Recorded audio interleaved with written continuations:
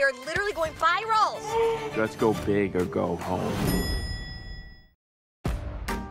Now who's ready to talk murder? Do we have to wake up to murders every morning? They're talking about the serial killer that's like basically in our backyard. It is so exciting. LA, it's brutal, especially when you're pushing 50. Bartender's into you. I could be bartender's dad. Did anyone catch my favorite murder? No spoilers. No. Hey, what do you even know about this guy? Should I use protection or should he just pull out? You know, if I end up on Dateline, I can leave a massive DNA trail for you true crime weirdos.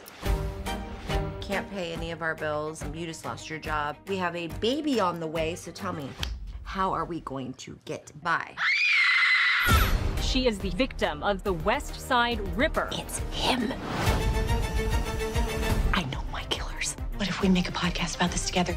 We could bring him in on it. Bring the killer in on what? The podcast. We forced them to do it. Oh my God, this is gonna change our lives.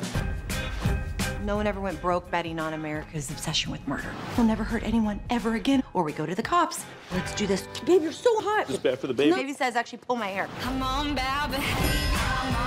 Are you in danger? You really think he's gonna kill us?